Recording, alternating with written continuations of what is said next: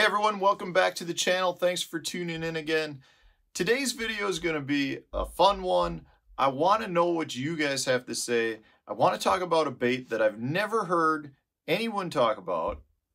Just got it in my most recent order from Tackle Warehouse.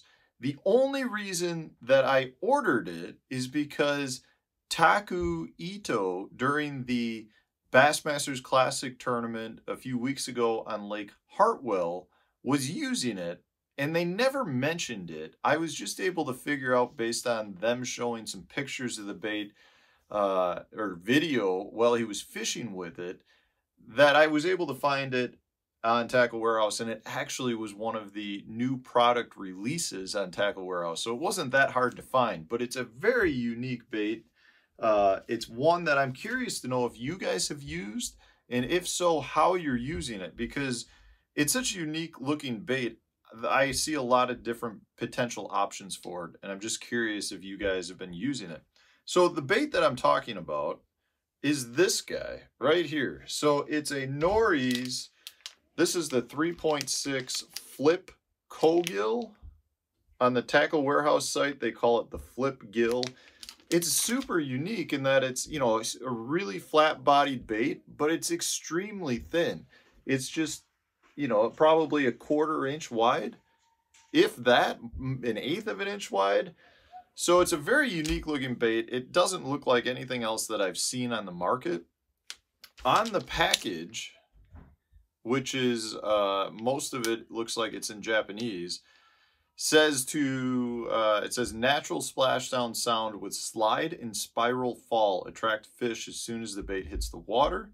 Short curly tails create effective action with whether no sinker or with sinker rig, and it's designed for flipping into cover with a Texas rig.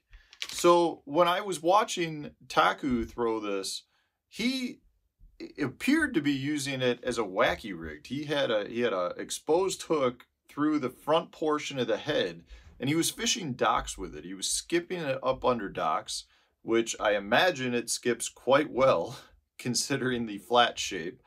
But he was skipping it under docks, and he was twitching it on the retrieve back. He wasn't letting it fall. He wasn't letting it do anything. He was shaking the rod tip and pretty much straight retrieving it back to the boat, which, again, I haven't used this bait. I just got it in. But my assumption is that the bait, you know, will grab the water and just continue to dart up, looking like a dying shad or dying bluegill, which is very interesting to me.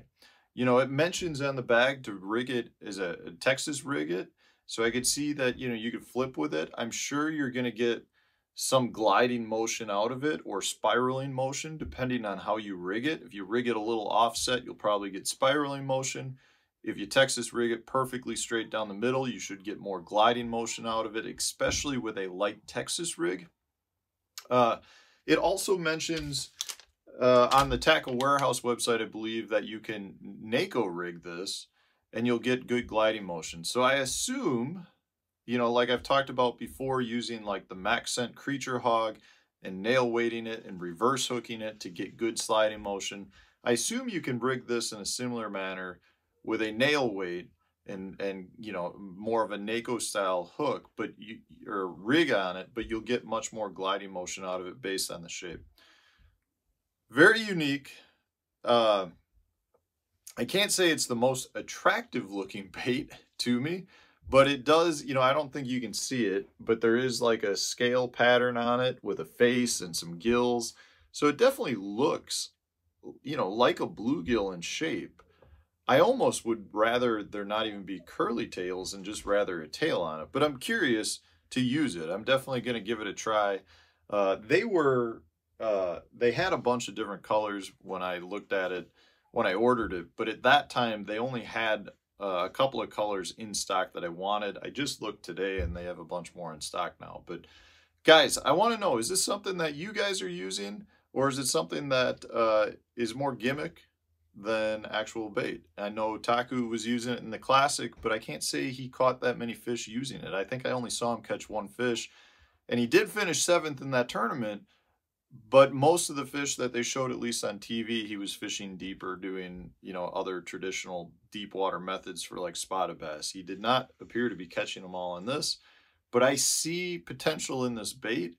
It's a different design from most baits that I know of on the market. Maybe you guys have some other similar baits that are wide profiled and super thin like that. If so, share those in the comment section as well. I'd love to check those out. As you guys know, I love to tackle or tinker with tackle, and I love to try new baits out. So I'm excited to get this out on the water just to see what happens. There's part of me that says I'm going to be very much let down based on the fall and everything, but I also think there's good potential that this bait will have motion that no other baits really on the market have. So let me know in the comment section if you guys have used it. Check it out. You can get it at Tackle Warehouse. I'll put the link in the video for you. And if there's certain ways you like rigging it, share that as well, because I'd like to know that too. It's just a short video, guys. I got a order in with a bunch of Tackle Warehouse stuff. I'm excited to check it out, and this was one of the baits. So thanks for watching. If you enjoyed the video, hit the like button. Stay tuned. Another video coming out tomorrow.